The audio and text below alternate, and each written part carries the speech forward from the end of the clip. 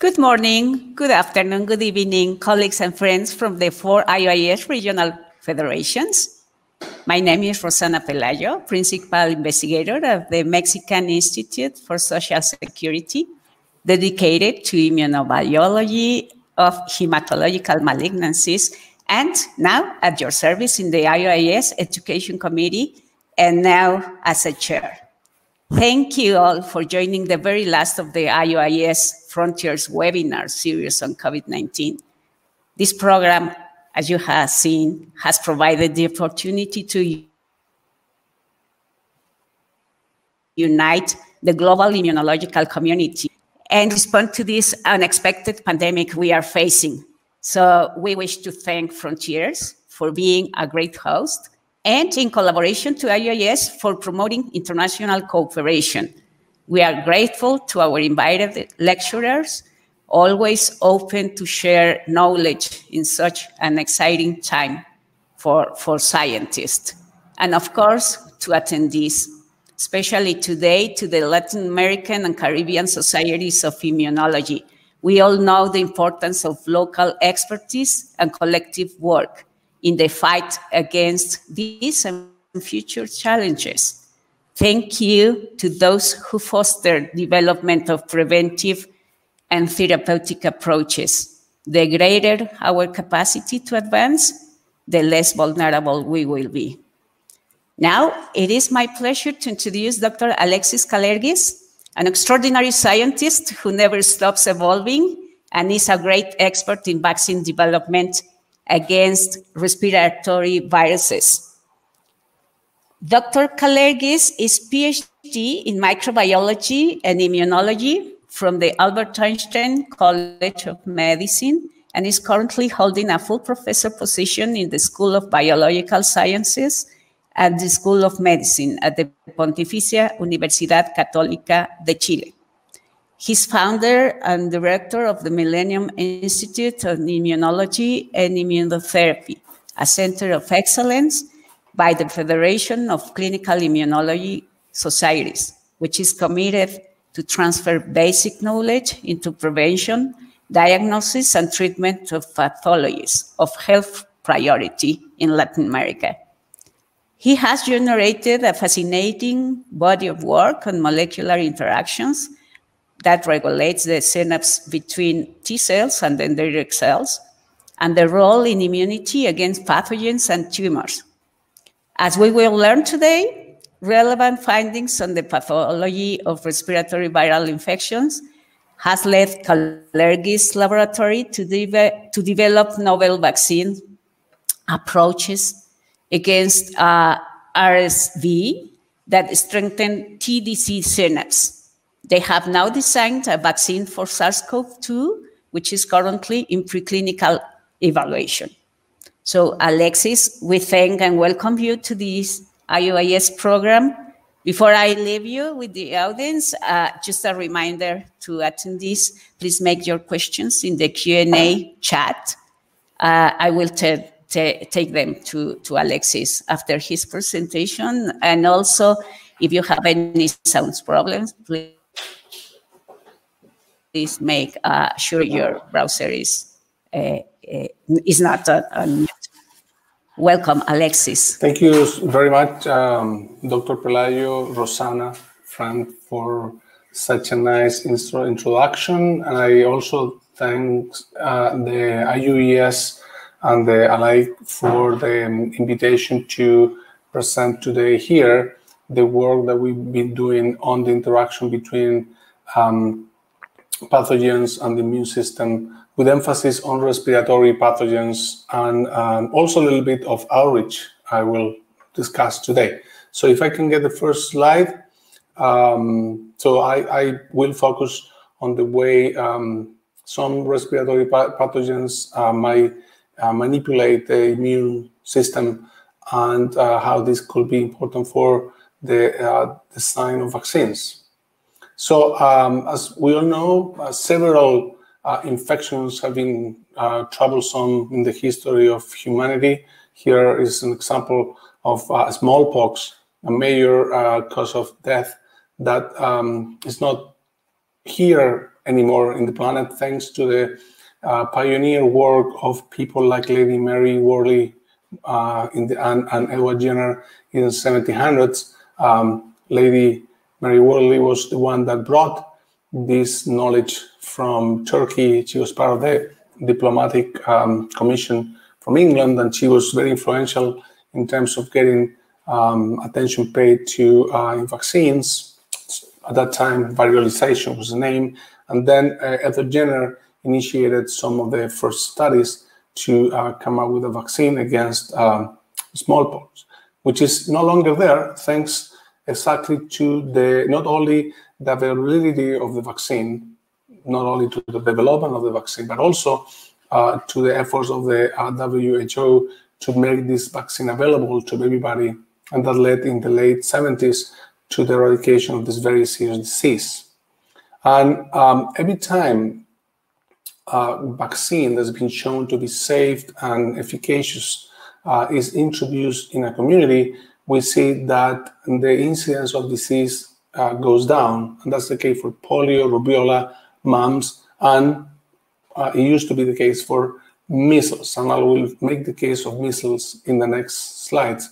But we all immunologists kind of acknowledge that, as shown in this slide, the use of vaccine, the coverage of vaccine, which is shown in the blue line, leads to the reduction of several important diseases that affect humans. And also a big challenge is the gap between developing countries and industrialized countries. That's something that is very important to take into account when we are working on vaccines, because manufacturing of vaccines can be a big challenge. And as shown this figure from a paper that we published in Frontiers in Immunology a couple of years ago, as you see here in this map, pretty much every country uses vaccines, but only a few countries have the capacity to produce them. And that's been a problem that we are confronting with the current pandemic with COVID-19. Now, going back to vaccines and the use of vaccines, diseases such as measles that were considered controlled or even eliminated in some countries in the 2000s, thanks to the use of vaccine, are coming back due to vaccine hesitancy, which is increasing in several places of the world. And that has led us to work on this. As scientists, we have this, I think, obligation. We need, and especially immunologists, to communicate the importance of just using vaccines in the community. And for that, I will show you a video in the next slide that describes initiative that we have been working with the students in Chile, with several universities from the country, that we call Museum for Immunology and Vaccination, that is trying to remind to society the importance of vaccines, and also bring to their knowledge and to their realization that these diseases, such as measles, for example, is a good example. There was a cases of tetanus a couple of years ago that shows that those pathogens are still out there, so the perception of risk can be put right in place. And if the video can be shown, it's in Spanish, but has some subtitles that you can look at.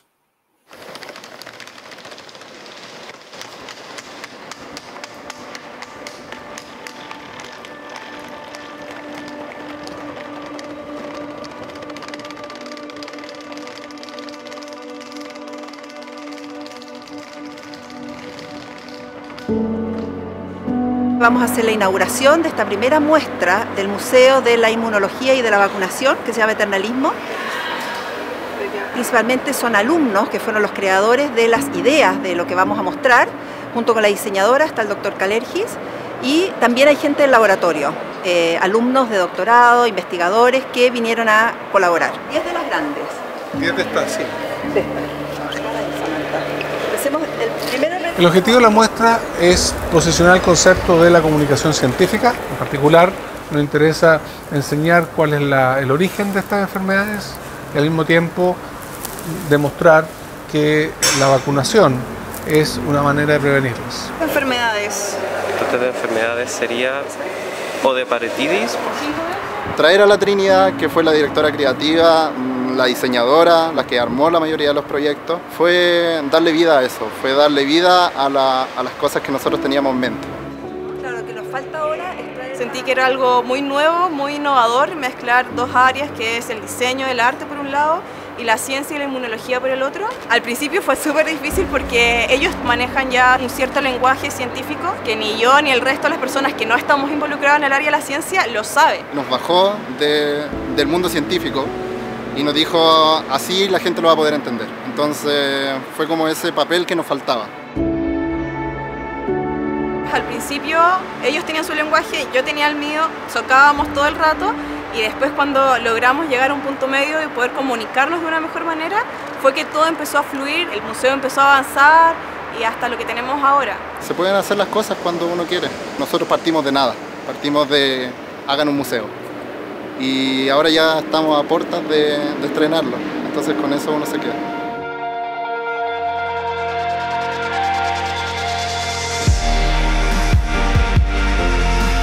Bueno, muchas gracias a todos los presentes. Realmente estoy muy emocionado por la convocatoria. Hemos denominado esta muestra de eternalismo porque persigue incluir el pasado, el presente y el futuro de la inmunología y la vacunación, es decir, un rango eterno de tiempo.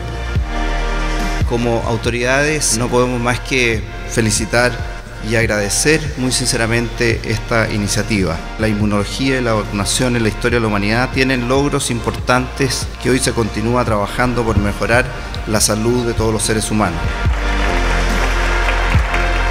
Uno de los objetivos que tiene en particular el Instituto Milenio es que la ciencia sea ciudadana, es decir, que la ciencia sea de todos. Los estudiantes son claves porque son creativos, son dedicados, comprometidos y muchos de ellos ven esto como una oportunidad de proyectarse desde su quehacer universitario hacia la sociedad. Algunas familias lamentablemente cometen el error de optar por no vacunar a sus hijos o hijas y estos estudiantes se dieron cuenta que a través de esta iniciativa podrían aportar a resolver este problema que es de altísimo impacto a nivel mundial.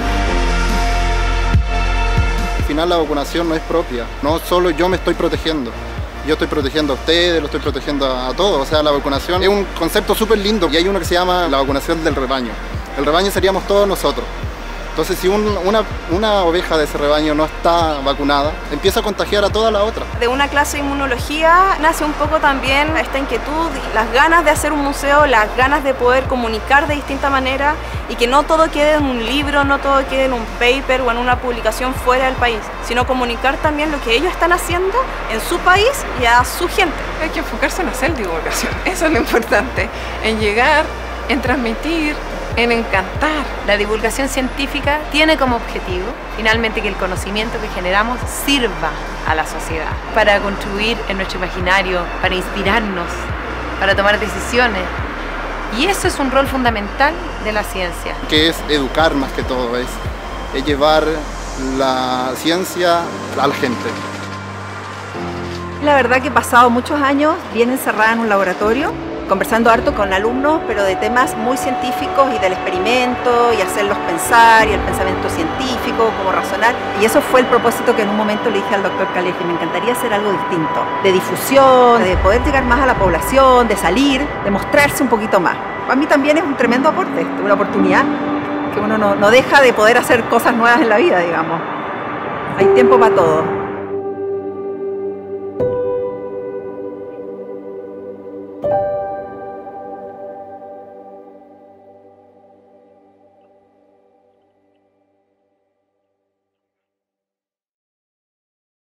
So in terms of the work in my lab focuses on the interaction between dendritic cells and pathogens. So usually these cells are able to recognize infections. We show here some cartoons for epithelial cells getting exposed to respiratory pathogens. And when that takes place, the dendritic cells get activated and they prime T cells, and T cells have B cells to make antibodies. And we have been working on 4 different pathogens: the respiratory syncytial virus, the human metapneumovirus, the hantavirus, and recently on SARS-CoV-2. And this interaction between T cells and dendritic cells is important to prime immune cells to recognize and control infections. But these pathogens have developed ways for blocking this interaction and eventually preventing the initiation of the immune response. So we have been studying as to how these pathogens, in particular respiratory viruses, can influence the immune response during infection, and by doing so, they promote an inflammatory response that can be detrimental for the host, and that is not able to clear the infection, but is able for the virus to pass from one person to the next. So we focus on the interaction between T cells and dendritic cells. And as shown in these slides, we found that cells infected with RSV show a reduced capacity to activate T cells. Dendritic cells that have been exposed to respiratory syncytial virus are unable to prime T cells. And we found that the mechanism was probably due to the lack of immunological synapses between dendritic cells in red and T cells in green. And we quantified this inhibition, and it was about 60% of inhibition of T cell activation and synapse assembly. So we proposed the hypothesis that this process of T cell activation and synapse assembly in response to antigen-loaded antigen-presenting cells was interfered by a protein from the virus able to go to the membrane, the surface membrane of the dendritic cells, and by doing that, prevent the activation of the T cell. So the virus, in this case RSV, respiratory syncytial virus, has 10 genes that encode for 11 proteins. So we tested each of these proteins for their ability to impair synapse assembly using artificial system. We did also this in vivo with transduced dendritic cells, but I'll show you the data from the planar lipid bilayer assays. So these bilayers contain antigen as MAC plus peptide, addition molecules, and we use these bilayers to activate T cells that have the right T cell receptor recognizing the peptide MAC complex in the presence or the absence of vital proteins. And we found that in the presence of one protein, this process was blocked. So when there was no vital protein, we could see clustering of ICAM1 and T cell receptor clustering. One of the RSV proteins, M2, made no changes in this process, so it worked as a nice control. And then we tried protein N, that is the nucleocapsid of the virus, and found that the synapse was interfered, was prevented from taking place. So that was the first result we obtained. We did several other experiments. I'm showing you here another set of data where we quantify the formation of synapses between T cells and these lipid bilayers. The MAC is in green and the TCI in red. So every time you see a yellow dot, is a synapse. This is the control assay. This is the same assay in the presence of the N protein, suggesting that this protein by itself seems to be able to prevent this the formation of the synapse. So we checked whether the synapse was present on, we checked whether this nucleoprotein from the virus was present on the membrane of infected cells. And as was shown before, the fusion protein and the G protein from RSV is on the membrane of cells, but the nucleoprotein was at that time when we published this data was not previously described to reach the membrane of infected cells. And we found both by flow cytometry as well as by confocal microscopy that the N protein of RSV makes it to the dendritic cell surface quite at the same level as the F and the G proteins do, suggesting that this protein might actually interfere with the function of the dendritic cell surface at the capacity to prime T cells. So we concluded that we found a mechanism of interference with the T cell activation by the respiratory syncytial virus, and that mechanism involves the interference with the synapse assembly between antigen presenting cells and T cells.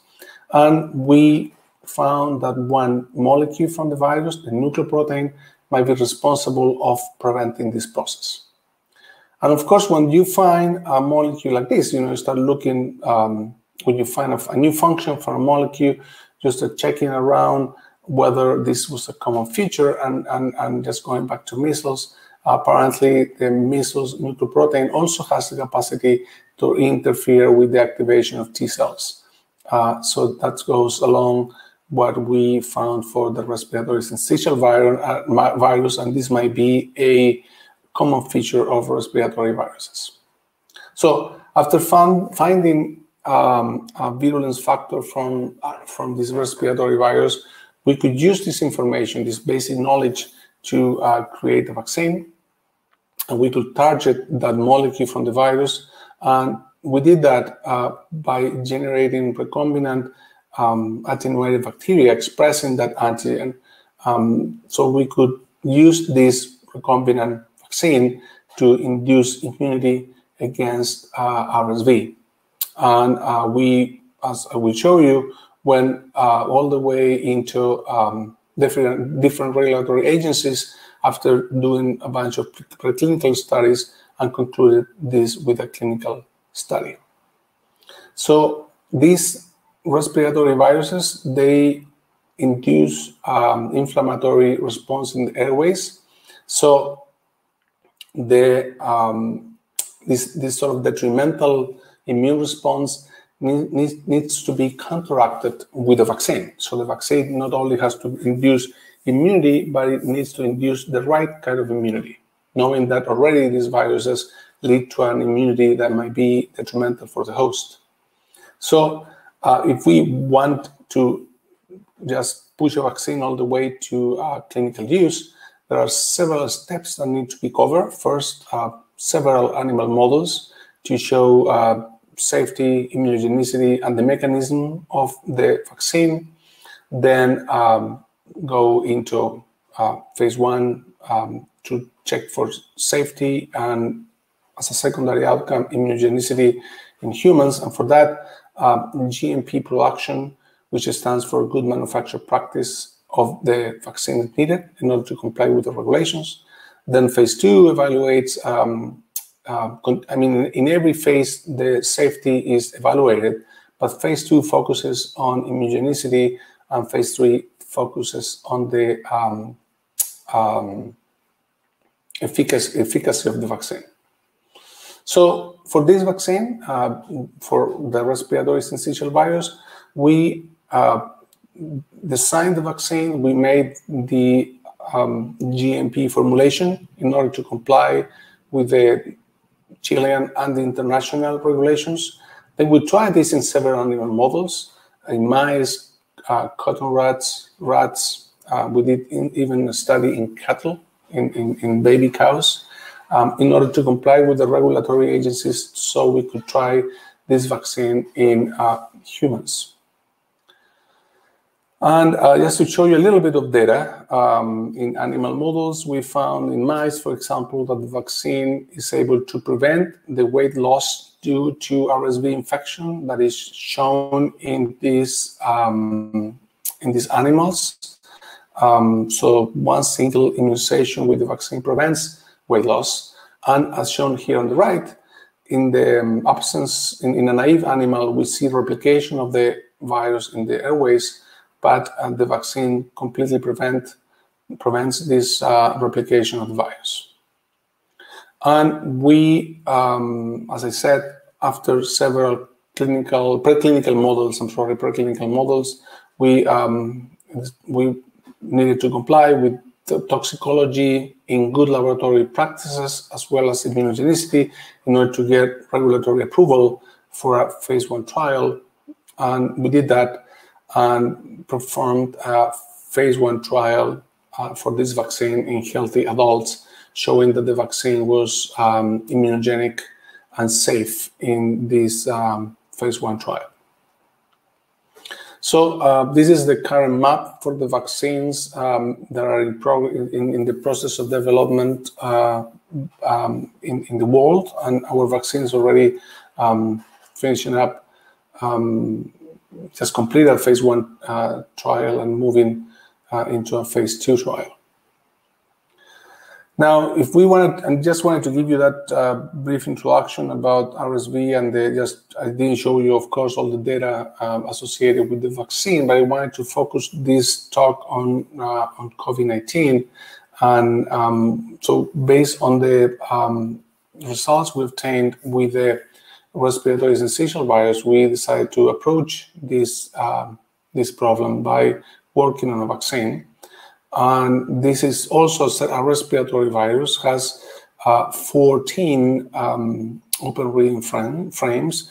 And we could focus on we need to focus on what we know about the disease so far. Not only affects the respiratory system, but also it's able to affect the intestinal, gastrointestinal system. There have been several reports on effects in the central nervous system, and also can affect other tissues such as the skin, for example. And the fact that there have been several reports on the effects of COVID-19 or of SARS-CoV-2 on the central nervous system, we had previously shown that also seems to be the case for the respiratory syncytial virus. And we published a paper a couple of years ago that's been quite cited as a result of the studies that are being performed now on COVID-19. So we found on different animal models that the genetic material for RSV could be found on this central nervous system of different animals. We did this in mice and rats. Either the RNA or the antigens from RSV could be found on this central nervous system of these animals. And when we did different learning tests, as shown on this assay here, it's called Morris-Warden maze. It's a test that measures the ability of an animal, could be a rat or a mouse, to find a hidden platform that is in the pool with water, and this pool is in a room with visual cues. So the first time you do the experiment, the animal swims around looking for the platform randomly, but the rat, for example, could learn that the platform is closer to the triangle, farther from the circle, so the next time you do the assay, the animal knows that needs to swim towards the triangle and away from the circle. And if you do these experiments in rats or mice, and this data comes from rats, mock are the controls, the uninfected animals. You see that the first time you do the assay, it takes them about 75, 80 seconds to find the platform. But the second time they learned where it is, and it takes them just 20 seconds, and they become very good at finding the platform. But animals, in this case rats, that were infected with RSV, and this is something that we are doing after the acute respiratory infection. This is several weeks after the infection, and we've seen this all the way up to 6 months after exposure to the virus. you see that there is a significant reduction in the efficiency or the response of these animals as compared to the uninfected controls. So the animals take longer to find the platform, suggesting that they are less able to perform on this learning test. Then we did a second test that's called marble bearing behavior. So this was done in mice, and these animals will hide everything that is on the that is over the bedding in the cages that they live.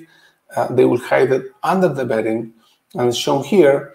An uninfected animal will hide all the marbles under the bedding, because if they compare this to food or pups, they will hide food from competitors, and they will hide pups or like the offspring from predators. And as shown here in the bottom, animals that were previously exposed with RSV show a reduced capacity of hiding these marbles, suggesting again an impairment in the central nervous system. So we find that also these animals showed a reduced response in the long-term potentiation of the hippocampus. As shown here, control animals in white have a pretty strong long-term potentiation response in the hippocampal region, as compared in red with the RSV exposed animals. They do not respond to this test as well as the uninfected animals. On the contrary, RSV infected animals show increased long-term depression responses, suggesting a reduced activity in the hippocampus. So if these animals, mice or rats, are immunized with our vaccine, these reduced responses in the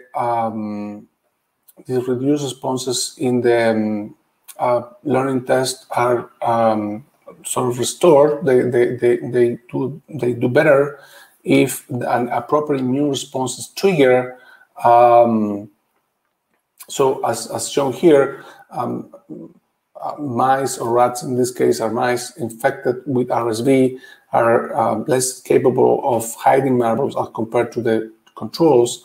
But if the animals are vaccinated, so if the proper immune response is triggered with the vaccine, then they are equally efficient as the control to hide marbles, suggesting that if the right immune response is triggered, then the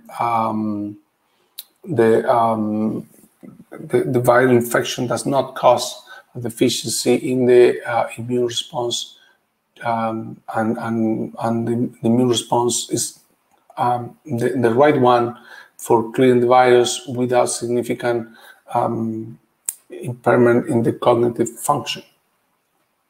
So we thought that this had to do with the crossing of the blood-brain barrier. So we used an antibody that is anti-CD49 that prevents the crossing of cells through the blood-brain barrier.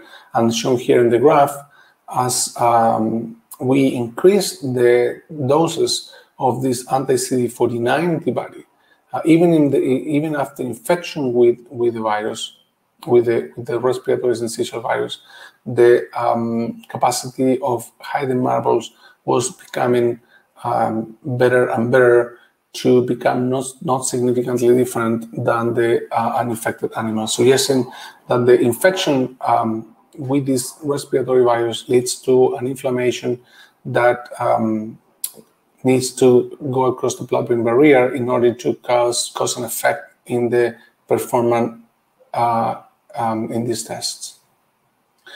And also we found that just again supporting this notion of this disruption of the blood-brain barrier, we found that if you track blue marker in the brains of these animals, those animals infected with RSV, they show increased permeability of the blood-brain barrier, as shown in this slide, both at 3 days and 7 days post-infection, suggesting that the virus can lead to the opening or the lack of selectivity of the blood-brain barrier.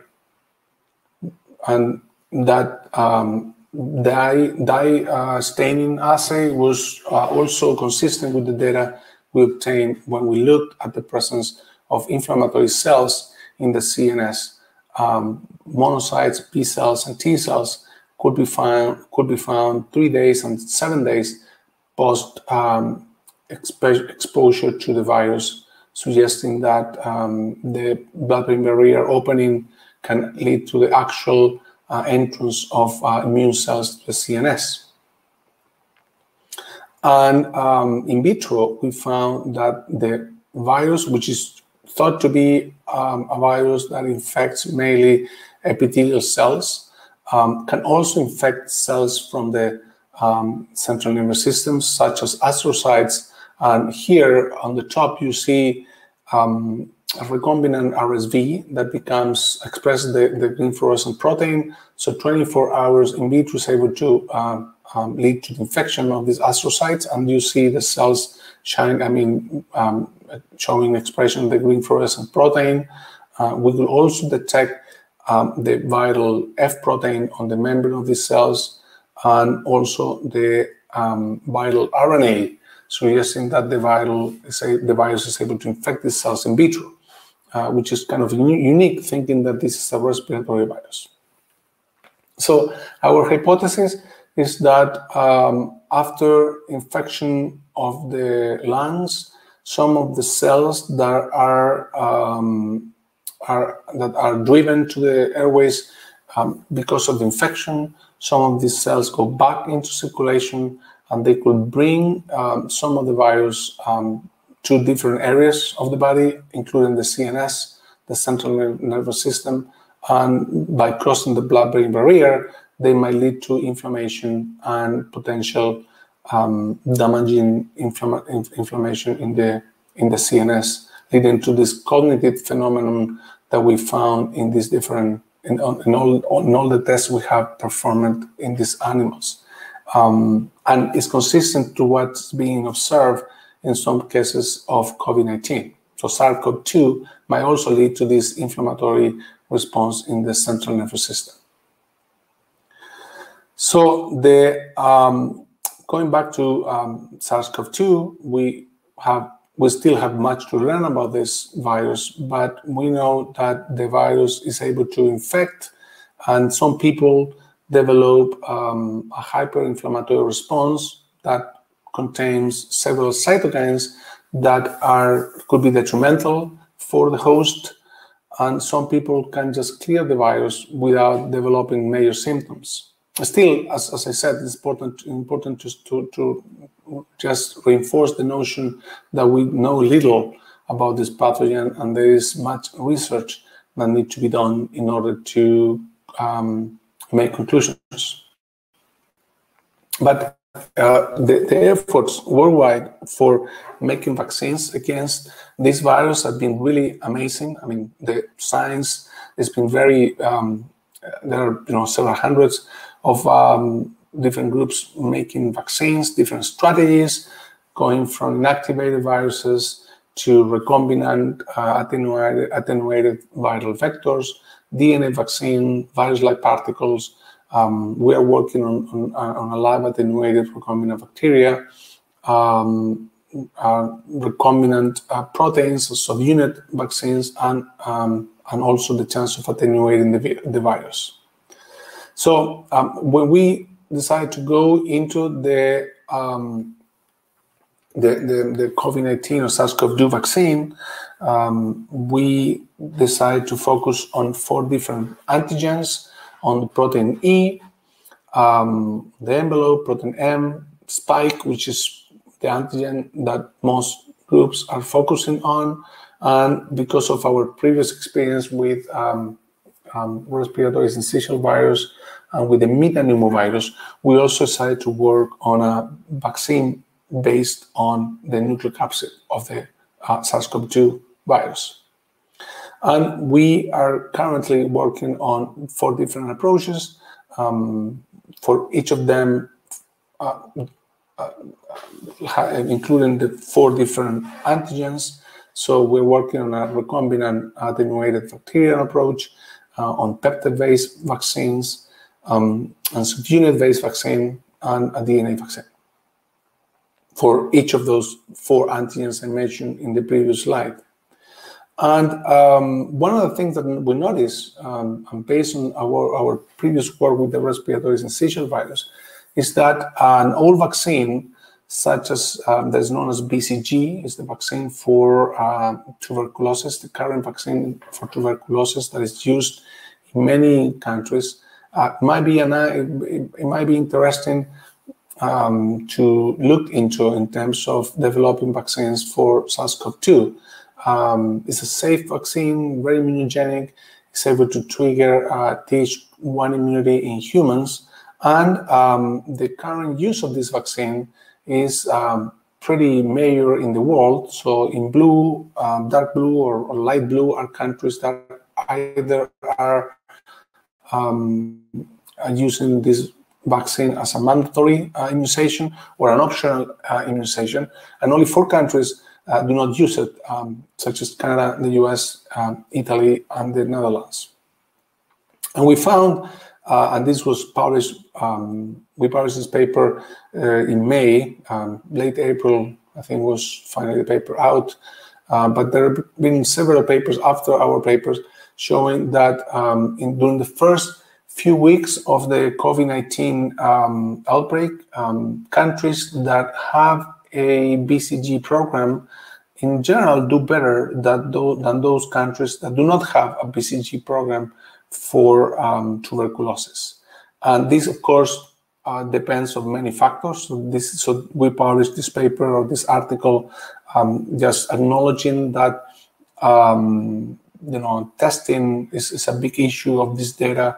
Of course, the control measures that the country takes, the public health system. But if we just focus on the first few weeks after the outbreak was initiated in each country, it was very striking that those countries that have a BCG program for tuberculosis in place have, I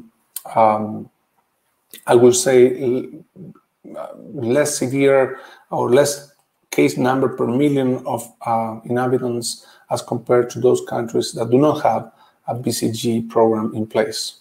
And that applied, as I said, for the case per million, and also to the lethality of the disease. But again, this is only during the first few weeks when where measures have not been taken and the public health system has not really become yet a factor on the discussion.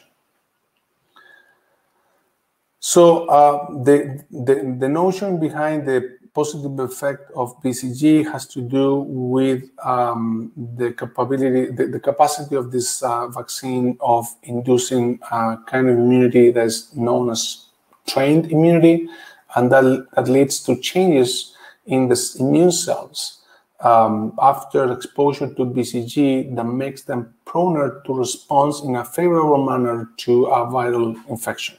And this was shown not only for, seems not to be the case only for SARS-CoV-2, but also for other pathogens such as other respiratory viruses.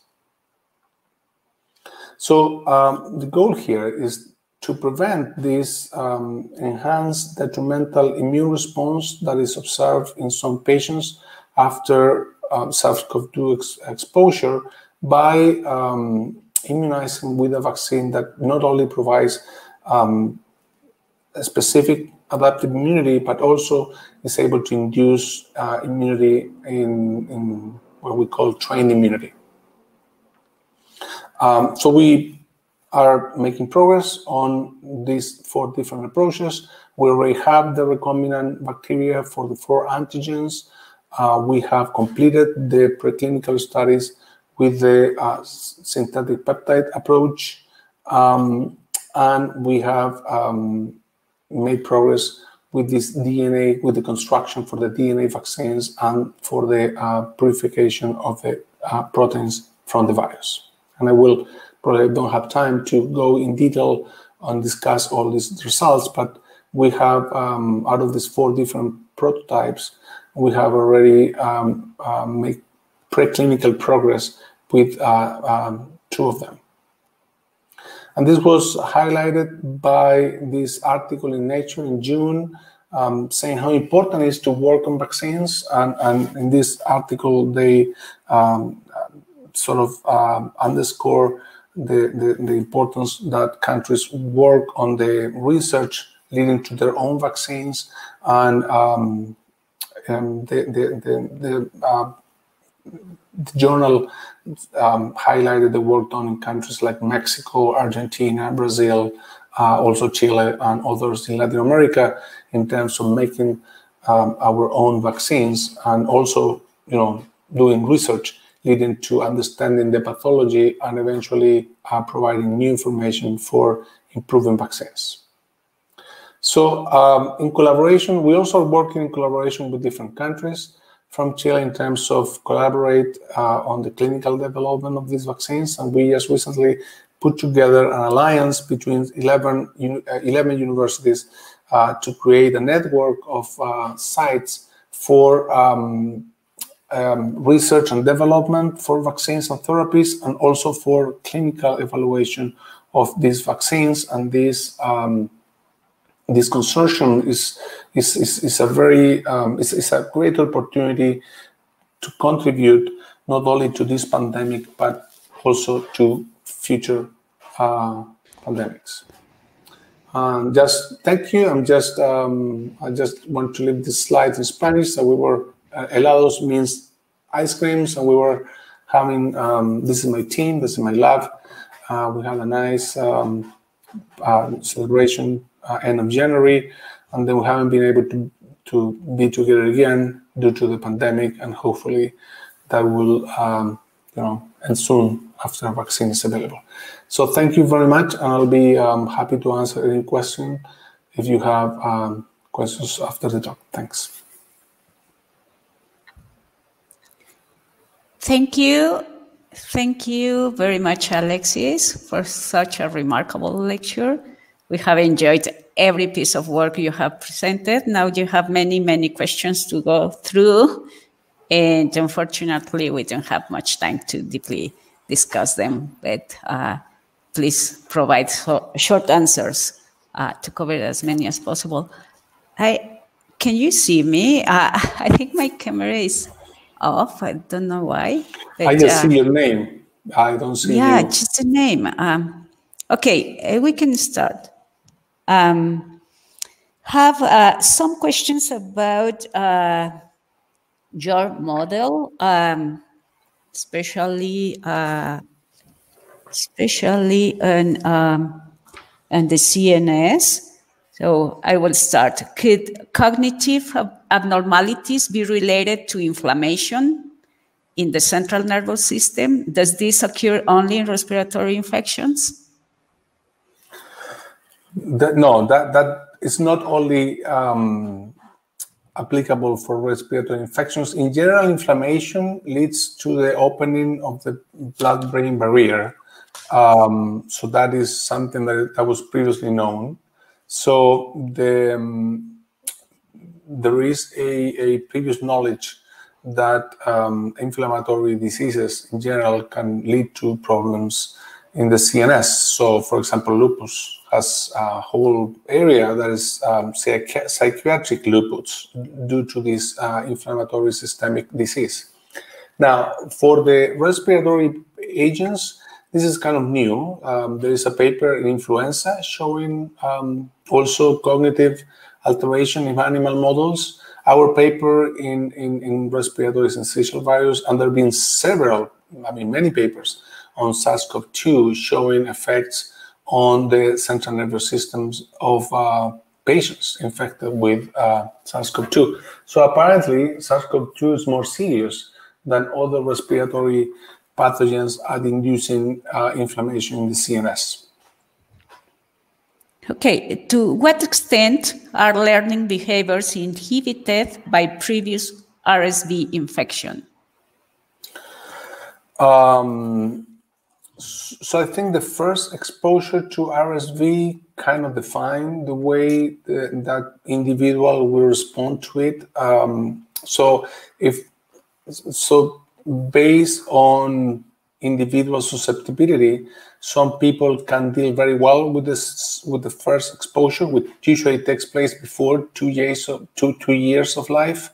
So people that develop severe RSV, and we have a study that that's been submitted for publication in Infant, showing that severe RSV cases can lead to also detrimental responses in, for example, learning some speech sounds. But some people develop a good immunity after the first exposure to RSV, and they might not develop this central nervous system or cognitive problems.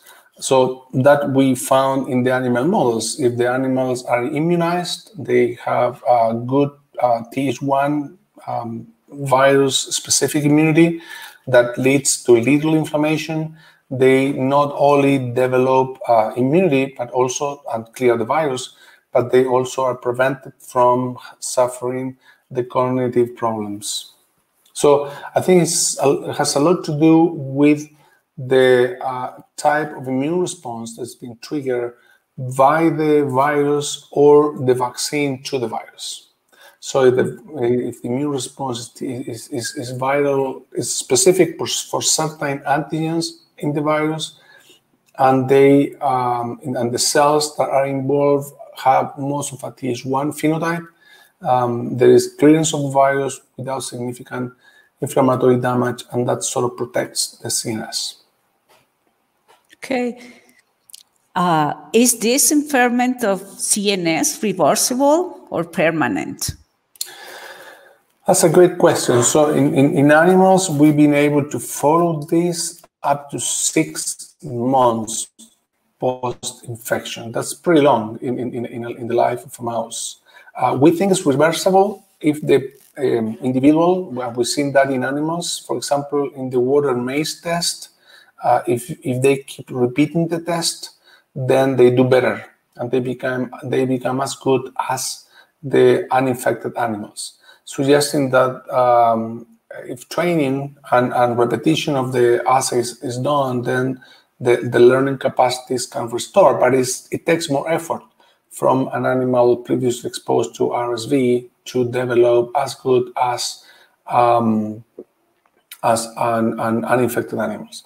So I think it's reversible, but it takes time and repetition of the assay, or the learning is just takes more effort and time from the individual. Interesting. How related is RSV infection and neural degenerative diseases? Yeah, that's a great question as well. We have not explored that, so we do not know that yet. But there's more and more evidence every day that diseases such as Parkinson's and Alzheimer's have a very strong inflammatory component. So if these pathogens, not only respiratory syncytial virus, but for example influenza or other pathogens that can lead to an inflammatory response that can influence the central nervous system, they might be contributing to the development of degenerative central nervous system diseases.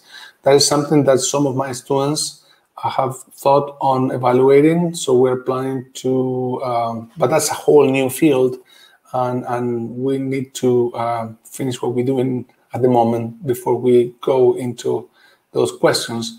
But that will be very relevant because since antivirals are not very available for these pathogens, that will make even more important to have vaccines for them.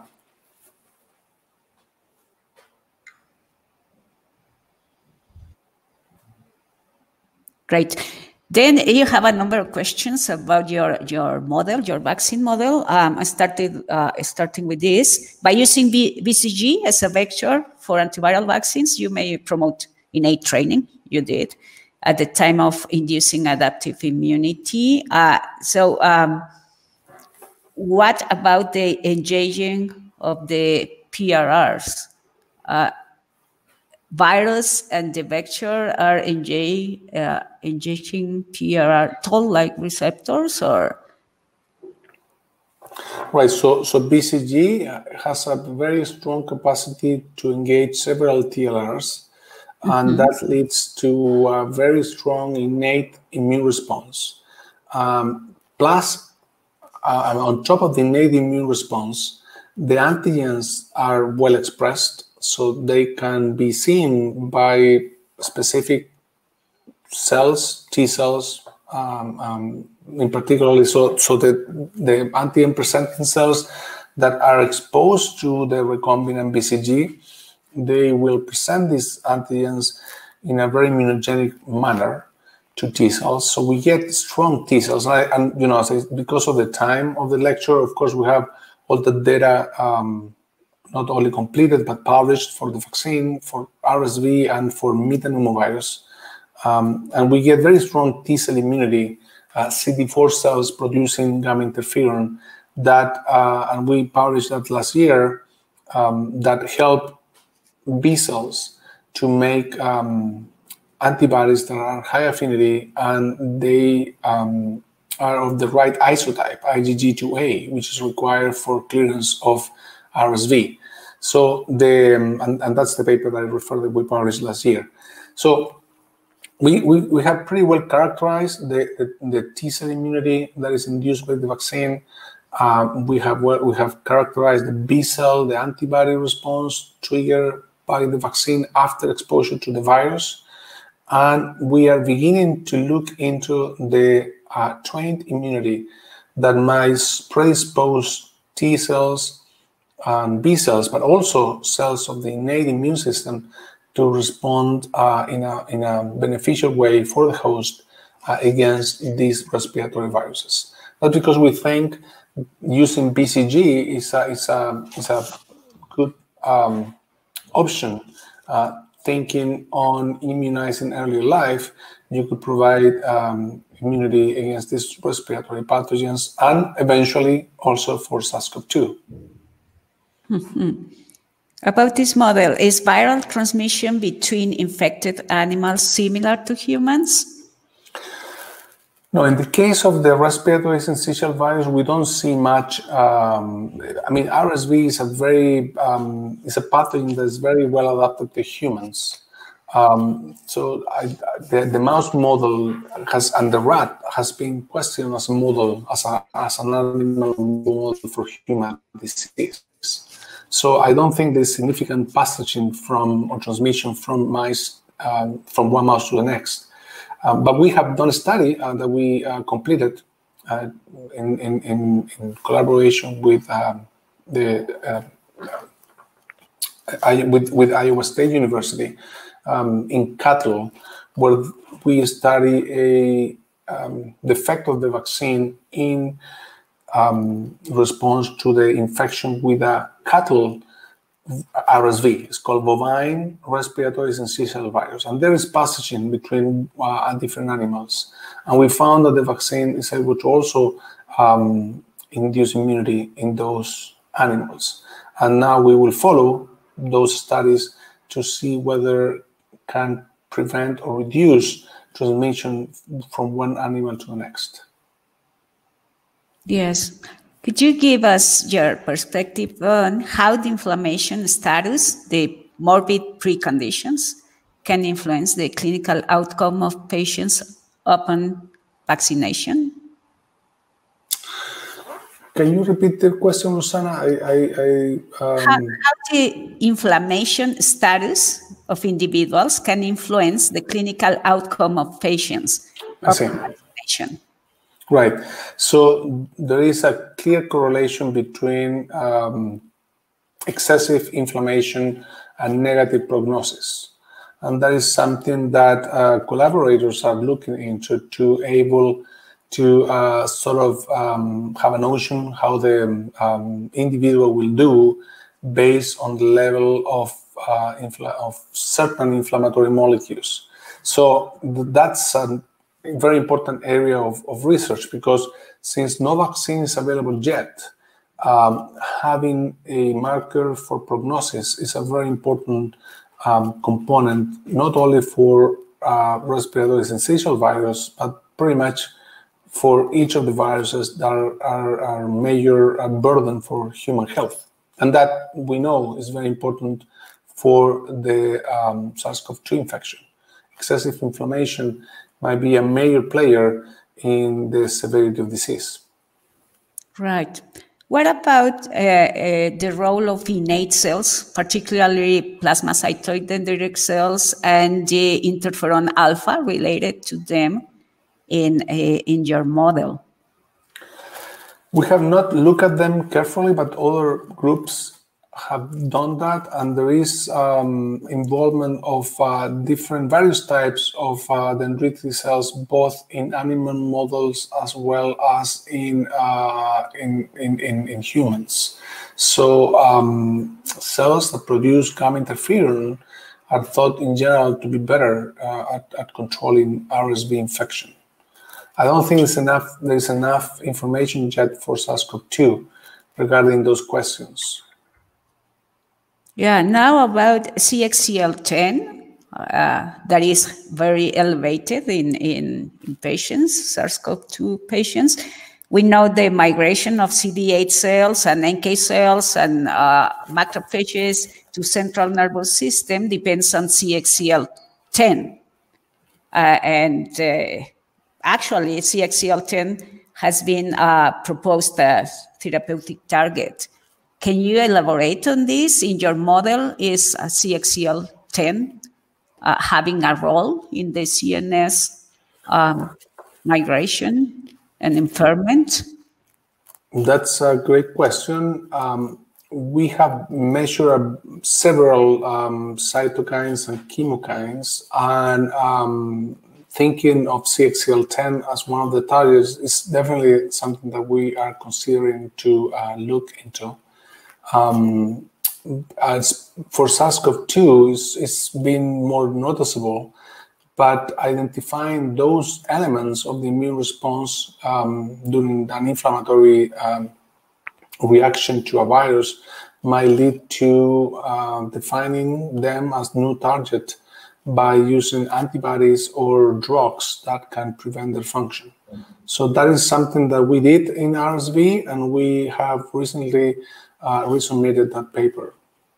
So that seems to be, clearly these cytokines and chemokines are important players for the driving of cells into the CNS.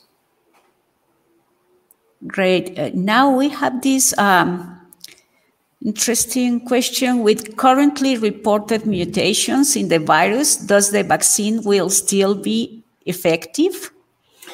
Yeah, that's a great question. We don't know the answer. We don't know how important are those mutations, how different will be different pathogen, different version of the virus that result from the mutations. But that sort of emphasizes even more the importance of start making vaccines in our countries, because by having a vaccine platform, we could quickly modify the vaccine and adapt it to the strain of the virus that is circulating in the country. Rosana, can I say something? There is a comment here in the chat. I think it's interesting. Is worth mentioning. Dr. Ansari, he said that BCG is safe universally and already involved in many countries' vaccine program. Some countries again, okay. So he's referring to something that I think is very interesting, because this article we published about this correlation between BCG used and reduced incidence of SARS-CoV-2 during the first weeks of infection needs scientific demonstration, and that is being done in several countries that are currently doing trials using BCG as a way to protect some individuals with higher exposure, especially healthcare workers. And I think there are 11 or 12 of those trials now in place.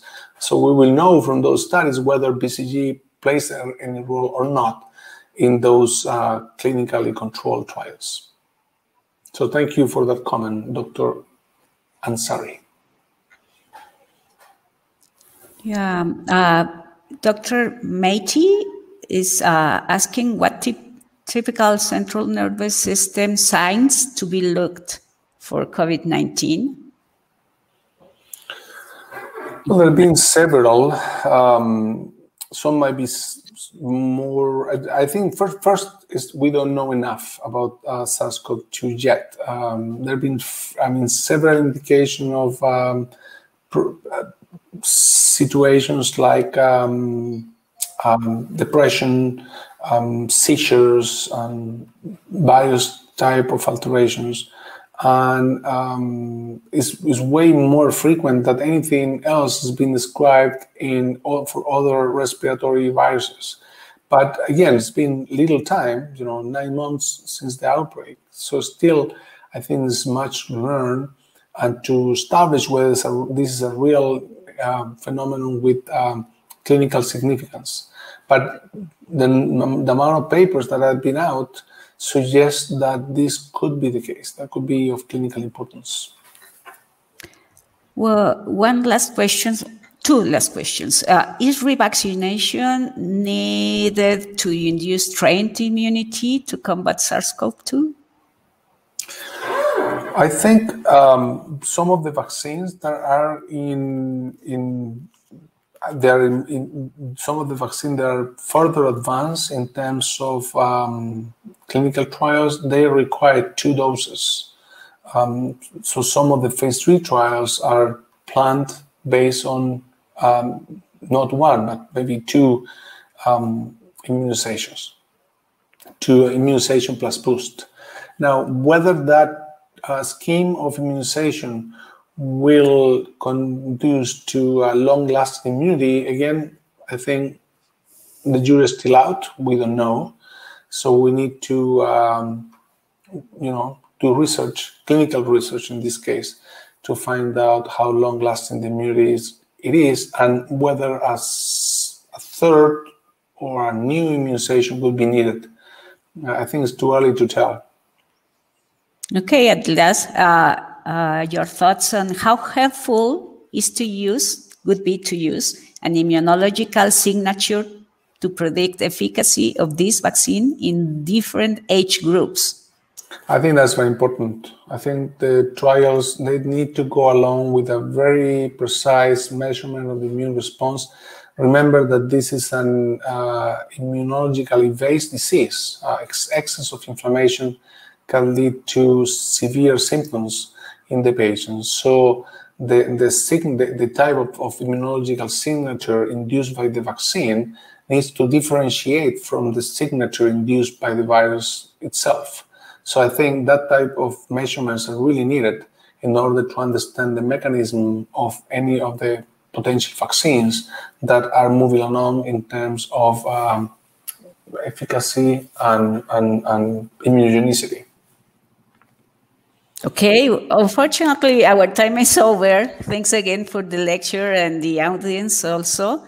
We appreciate your questions. Great reading you. Again, we very much appreciate the IOIS opportunity. You all know that webinars are on demand in the IOIS website. And please stay safe and take care of your... And also, Rosana, thank you so much. And see you in 2022 for the best and productive experience. Thank you very much. Thank you, IOIS. Thank you, Alexis. Goodbye, everyone. Goodbye.